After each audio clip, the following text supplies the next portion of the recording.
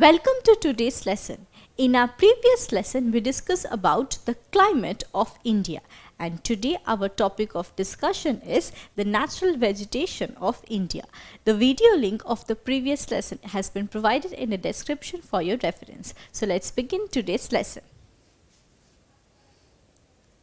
Well, here we can watch a video of the Botanical Garden of India, which is situated in Howrah, West Bengal. The full name of this garden is Acharya Jagadish Chandra Bose Indian Botanic Garden.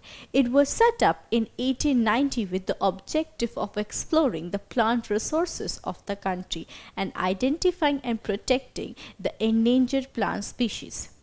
This garden has a specimen of more than 12,000 plant species, the most noteworthy of them being the great banyan tree. It is a banyan tree with more than 1,000 prop roots and a circumference of 313 meters, which is thrice the average size of a cricket ground. This tree stands as a living legend and has been recognized as one of the largest trees in the world. Now, apart from this great banyan tree, the garden also exhibits and is famous for its enormous collections of orchids, water lilies, palms, bamboos, pines, etc. Now, all these trees have been collected from different parts of the country and have been raised here. Now, although this garden is a man-made thing that is created by human being, but it is a replica of the natural vegetation of India. So now let us understand the meaning of natural vegetation. Well, natural vegetation of any region refers to a plant community that has grown naturally and exists independently of human intervention. That is, any forests, grasslands, shrubs, etc. that have cropped up or has grown naturally without human aid and have been left undisturbed by human beings for a long time. Now, we often grow plants in our rooftops of gardens or cultivate crops. They are also a part of plant community, but they do not form natural vegetation of any region because they grow with human aid and not naturally. Whereas forest, mangroves, scrubs and thorns and other types of trees that are found in different parts of the country form the natural vegetation of India because these trees have grown up naturally. Now, all these trees and plants are the true assets of our country and are quite valuable for us. Let's see how. Well, we all know that there are 4 basic things that are required for our survival, and they are air, shelter, water and food. We human beings or any living beings cannot live without these 4 things. Now, these things are so important that the scientists or researchers are spending dollars to discover them in other planets. Now, let me tell you an interesting fact. Plants provide us with these things either directly or indirectly. For instance, oxygen or air that we breathe in comes from or is given off by plants. Again, the timber that is used for constructing, building houses, etc. are again obtained from plants. Plants also provide us with fresh water in the form of rain. Again, the fruits, vegetables, cereals, etc. that form a major part of our diet come from plants. So, we find that plants provide us with basic things that are required for our survival or existence. As discussed just now, plant provides us with oxygen that we breathe in, and in turn the carbon dioxide gas that is exhaled by human beings and animals is absorbed by plants. Thus we find that there is a constant exchange of gases between plants and animals. Now this oxygen gas that is given off by plants is very important for us as it helps us to perform all the metabolic activities. So we find that plants are indeed very useful for us, and it is the natural supplier of oxygen on earth. In other words, we can also say that plants act as the lungs of our Mother Earth. Now, apart from oxygen, plants also eliminate water vapor or moisture through leaves by the process of transpiration. Now, this water vapor eliminated by the plants eventually form clouds and cause rain. Thus, plants help in causing rainfall, and this in turn regulate global temperature by causing a cooling effect. Now, a number of products that we use in our daily lives like sugar, cotton clothes, fruits and vegetables, rubber tires, paper, wooden furniture, etc. are obtained from plants. Thus, apart from oxygen and water, plants also provides us with numerous valuable products. Now, before proceeding with our lesson, here we have a question to answer. It asks, which of the following is not obtained from plants? And the options given are fruits, timber, meat or cotton. Well, which of them do you think is the correct one? See, we just discussed that fruits, timber and cotton are obtained from plants, while meat, as we know, is obtained from the flesh of animals. So, the item that is not obtained from plants will be meat. So, the correct option is meat. So, now let us continue with our discussion. Well, we all know that plants grow on soil, and in this process, they bind the soil with their root system. Thus, plants act as a protective layer and they prevent or reduce surface runoff, and this in turn prevents soil erosion. Also, plants act as excellent shelter belts by obstructing wind flow, especially if you plant the trees in a perpendicular direction to the wind flow.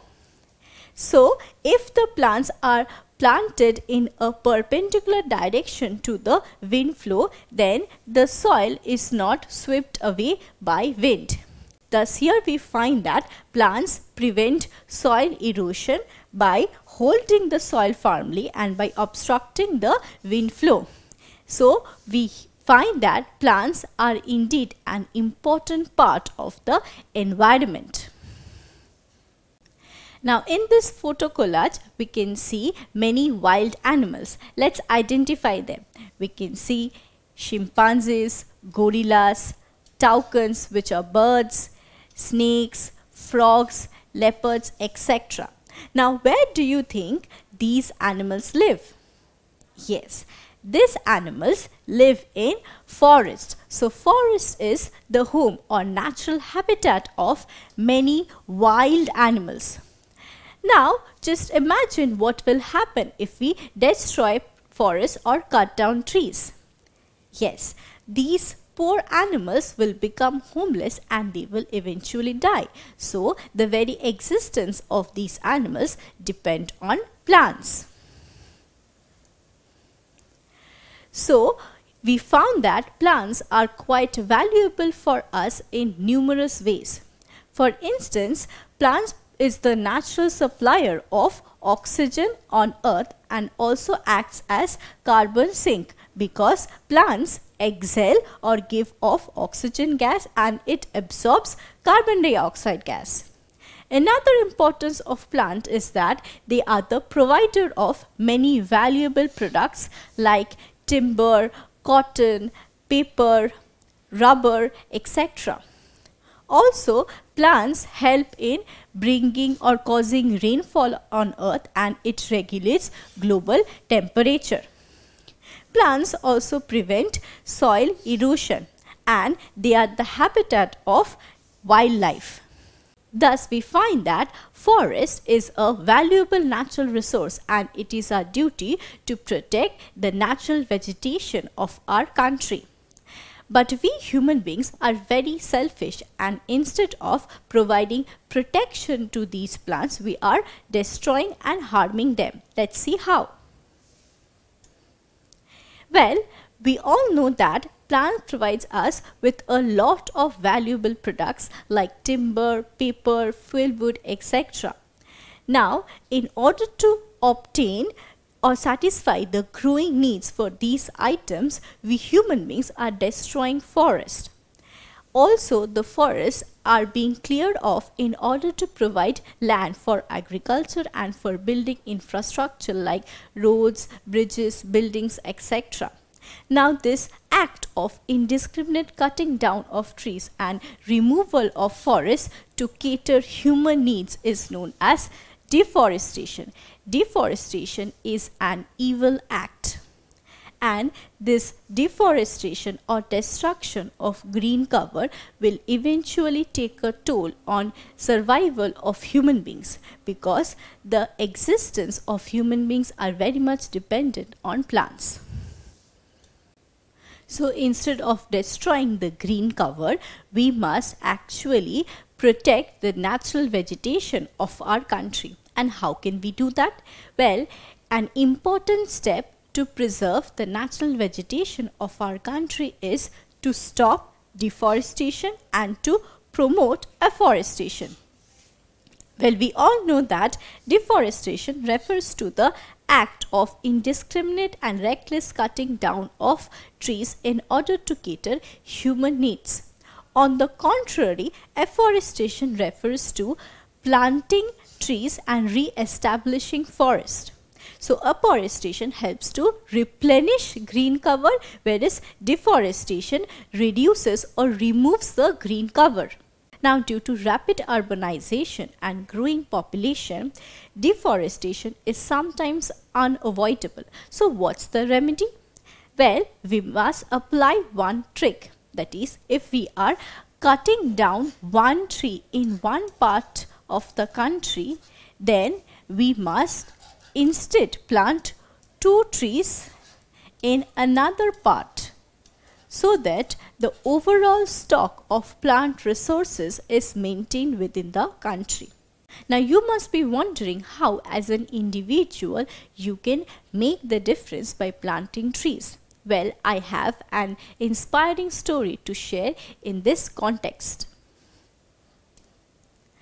A man from Assam named Jawat Molai Pai started planting trees in 1979, and within a span of 30 years, he converted a barren land of 550 acres into a forest.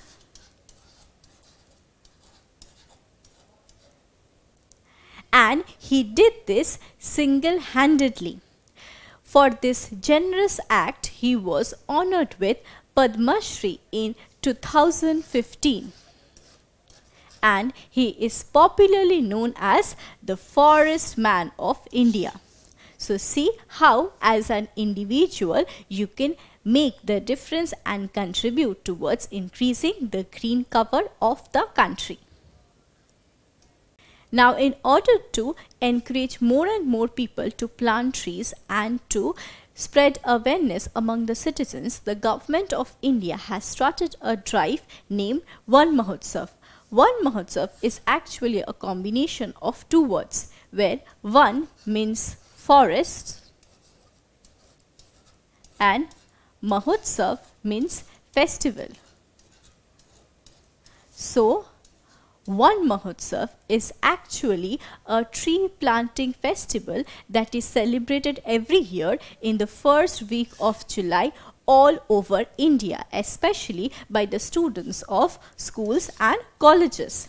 In this occasion, trees are planted in different parts of the country, and this is done to preserve and increase the green cover of India. So, we discussed that by planting more and more trees and by reducing the rate of deforestation, we would be able to preserve the natural vegetation of India. And we must always remember that the greener the earth, the better it is, because the plants help to beautify our nature and also is a valuable natural resource as discussed just now. So in today's lesson, we firstly understood the meaning of natural vegetation and the importance of forests in our daily lives. Then we also discussed several ways in which we can preserve the natural vegetation of India, because they are quite a valuable asset of the country. So that's all about today's lesson on the natural vegetation of India. Don't forget to subscribe to our channel and hit the bell icon. You can also register for free at DeltaStep.com or download the DeltaStep app to learn one-to-one with our amazing teachers or to get access to our 5,000 amazing videos as per your school syllabus. Master each topic with our adaptive practice technology. Get million+ questions with step-by-step solutions and unlimited mock tests. Get all your doubt resolved instantly. Learn via games and win amazing prizes like PlayStations and iPads. So at DeltaStep, learning is not just fun and easy, but it's rewarding too. So register for free now.